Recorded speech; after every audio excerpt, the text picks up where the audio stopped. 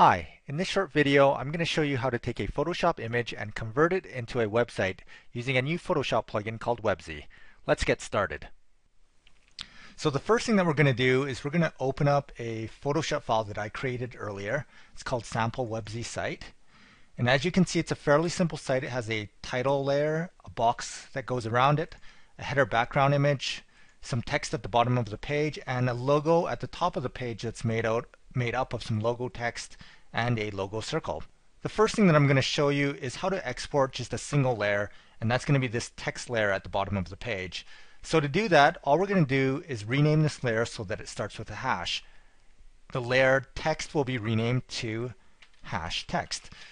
What this does is it lets Webbsy know that that layer is supposed to be for export.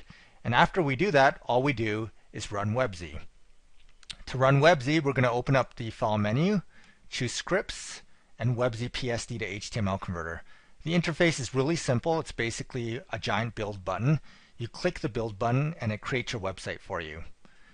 Now this is the list of files that were created. We're going to click index.html, and you can see here that the about our company text and the rest of the text has been faithfully reproduced.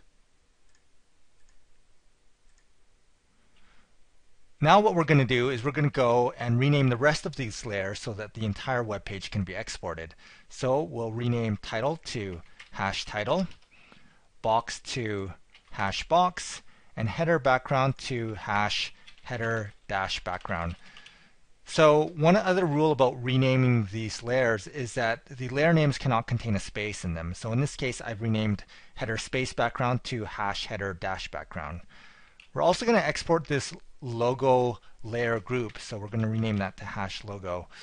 The hash logo layer group contains two layers, a logo text layer and a logo circle layer. We don't want to export these layers individually, so I haven't marked them for export. What happens in this case is that any layers inside of the layer group hash logo will be merged together before the export is actually done. Now we're going to run Webbsy again. We'll click the build button again, and it creates our web page. So in this case, Webbsy actually generated some images for us. It generated a header background image and a logo.png image, which, as I mentioned earlier, is the two inner layers that were merged together. And then, of course, the index.html and the styles.css that we also had last time. So I'm going to click that, and you can see that the web page has been faithfully reproduced. It looks exactly like the original Photoshop image, and if you look at the source code for this, you'll find that it's really nicely written, just as if a designer did it. So that's our getting started tutorial. Hope you liked it. Please go to our website at webbsy.com and download the free trial if you haven't done so already.